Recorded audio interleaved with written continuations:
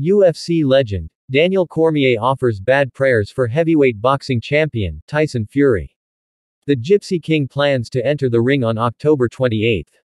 He is scheduled to fight Francis Ngannou in a 10-round fight. After confirming that the fight would take place, Fury reportedly agreed to a duel with Oleksandr Usyk. They will win the title as true heavyweight boxing champion at the end of the year or early 2024. Interestingly, the news about this clash received strong comments from UFC legend Daniel Cormier. He considered Fury to have done something dishonorable. The former champion in two classes feels that the British boxer should just focus on the duel against Ngannou. A bad prayer was then offered by Khabib Nurmagomedov's fellow student.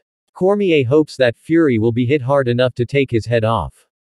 "This is one of the most disrespectful things from Tyson Fury," he said.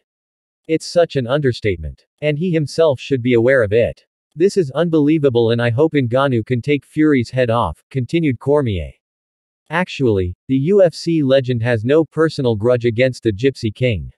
He even really likes the WBC heavyweight champion. However, his actions in challenging Usyk were seen as a form of disrespect for Ngannou. "I like Tyson Fury. I saw his show on Netflix and I liked him," he said. "I like him to have family ties, but this is truly a disrespectful act." Fury intends to have a duel in just 2 months. That is if he is not injured from the duel against Ngannou.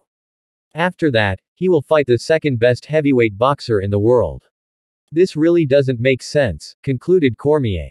The fight against Ngannou will be Fury's first boxing duel in 2023.